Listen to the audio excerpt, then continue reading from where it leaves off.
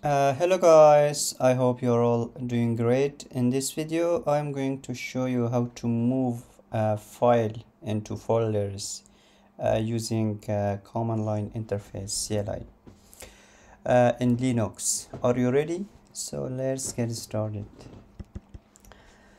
I'm going to open the terminal as you can see here, and where I am right now. Okay, cd desktop to change the path. Now I'm on the desktop.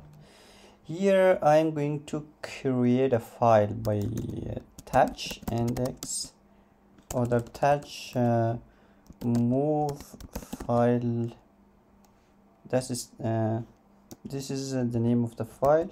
Okay, or as you can see, I created a file.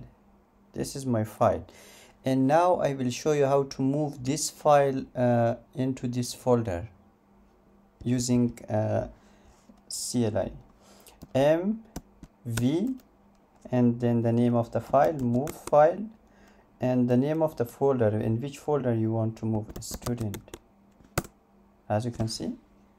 And now let's check if we have the file inside this folder or not.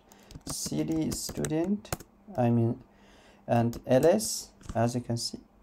That's how we can move file into folders on Linux Ubuntu.